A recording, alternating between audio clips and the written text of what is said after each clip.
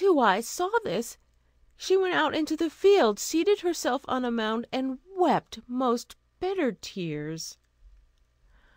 Presently the wise woman stood again before her, and said, "Little Two Eyes, why do you weep?" "Oh," she replied, "I must weep. The goat who every day spread my table so beautifully has been killed by my mother, and I shall have again to suffer from hunger and sorrow." "Little Two Eyes," said the wise woman, "I will give you some good advice. Go home and ask your sister to give you the inside of the slaughtered goat, and then go and bury it in the ground in front of the house door." On saying this, the wise woman vanished. Little Two Eyes went home quickly, and said to her sister, "Dear sister, give me some part of my poor goat. I don't want anything valuable, only give me the inside." Her sister laughed, and said, "Of course you can have that if you don't want anything else." So Little Two Eyes took the inside, and in the evening, when all was quiet, buried it in the ground outside the house door, as the wise woman had told her to do.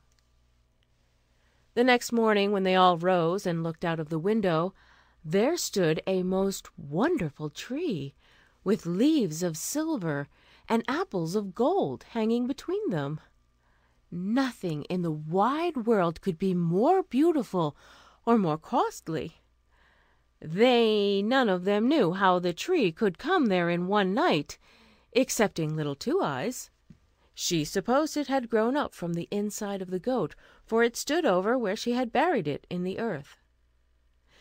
Then said the mother to Little One Eye, "Climb up, my child, and break off some of the fruit from the tree."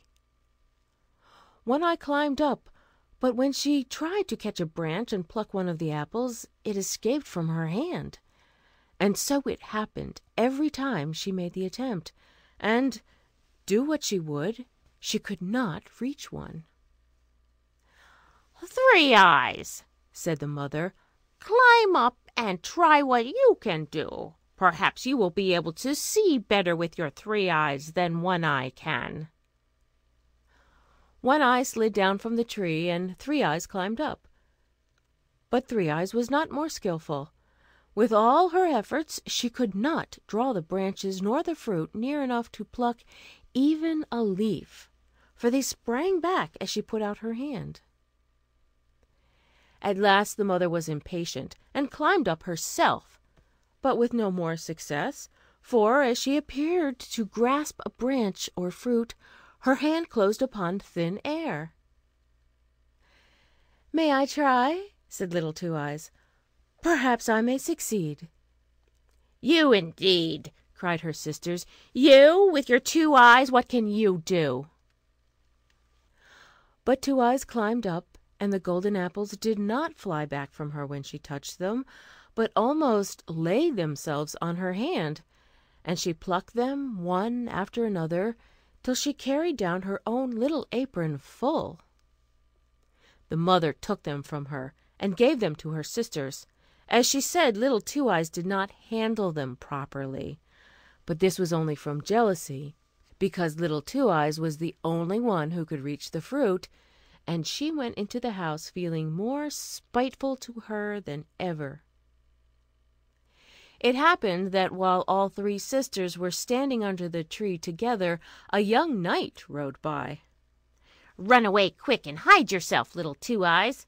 Hide yourself somewhere, for we shall be quite ashamed for you to be seen." They then pushed the poor girl in great haste under an empty cask which stood near the tree, and several of the golden apples that she had plucked along with her. As the knight came nearer, they saw he was a handsome man, and presently he halted, and looked with wonder and pleasure at the beautiful tree with its silver leaves and golden fruit. At last he spoke to the sisters, and asked, "To whom does this beautiful tree belong? If a man possessed only one branch, he might obtain all he wished for in the world." "This tree belongs to us," said the two sisters, and we will break off a branch for you if you like." They gave themselves a great deal of trouble in trying to do as they offered, but all to no purpose, for the branches and the fruit evaded their efforts and sprung back at every touch. "This is wonderful," exclaimed the knight, "that the tree should belong to you, and yet you are not able to gather even a branch." They persisted, however, in declaring that the tree was their own property. At this moment little Two Eyes, who was angry because her sisters had not told the truth, caused two of the golden apples to slip out from under the cask, and they rolled on till they reached the feet of the knight's horse. When he saw them, he asked in astonishment where they came from. The two ugly maidens replied that they had another sister, but they dared not let him see her, for she had only 2 eyes like common people, and was named Little Two Eyes. But the knight felt very anxious to see her, and called out, "Little Two Eyes, come here." Then came Two Eyes, quite comforted, from the empty cask, and the knight was astonished to find her so beautiful. Then he said, "Little Two Eyes, can you break off a branch of the tree for me?" "Oh yes," she replied, "I can very easily, for the tree belongs to me." As she climbed up, and without any trouble broke off a branch with its silver leaves and golden fruit, and gave it to the knight. He looked down at her as she stood by his horse, and said, "Little Two Eyes, what shall I give you for this?" "Ah," she answered, "I suffer from hunger and thirst, and sorrow and trouble from early morning till late at night. If you would only take me with you and release me, I should be so happy."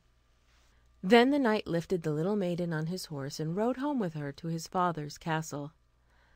There she was given beautiful clothes to wear, and as much to eat and drink as she wished. And as she grew up, the young knight loved her so dearly that they were married with great rejoicings. Now, when the two sisters saw Little Two Eyes carried away by the handsome young knight, they were overjoyed at their good fortune. "The wonderful tree belongs to us now," they said. "Even if we can't break off a branch, yet everybody who passes will stop to admire it and make acquaintance with us. And who knows, we may get husbands after all." But when they rose the next morning, lo, the tree had vanished, and with it all their hopes. And on this very morning, when Little Two Eyes looked out of her chamber window of the castle, she saw, to her great joy, that the tree had followed her. Little Two Eyes lived for a long time in great happiness, but she heard nothing of her sisters, till one day 2 poor women came to the castle to beg for alms. Little Two Eyes saw them, and, looking earnestly in their faces, she recognised her 2 sisters, who had become so poor that they were obliged to beg their bread from door to door. But the good sister received them most kindly, and promised to take care of them and give them all they wanted. And then they did indeed repent and feel sorry for having treated her so badly in their youth.